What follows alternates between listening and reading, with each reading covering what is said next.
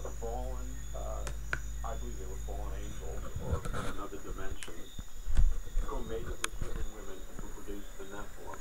And so this Nephilim, which some people believe are visitors from other planets. And I can see how they could see that.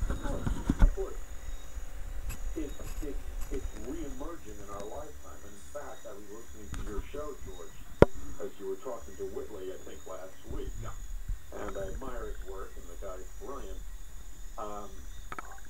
One thing I would agree with him on, I think that there are Nephilim walking among us. I think that there is a genetically advanced race of cloned Nephilim or whatever. They're living among us, and maybe we can't detect them physically, but they're living among us.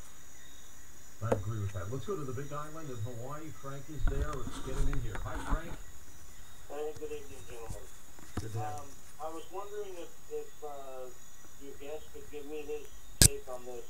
I wonder if we could equate the future of the United States, if it were to fall, in essence, to what's going on in Mexico with the fighting for power that's going on there between the drug cartels and kind of see where maybe Nazis. could all start. Alex Jones and David Ikes. From something like our economy falling and then all of a sudden we come into Alex Jones and... Oh, look at that one. and then all the countries try to fight for Alex Jones, you know. I hear you all the time, Alex Jones, talk about shooting police. Like, you say, oh, I'm not saying this, I know, but I know how you and David Ikes paint pictures in people's minds. Huh? Fuck off.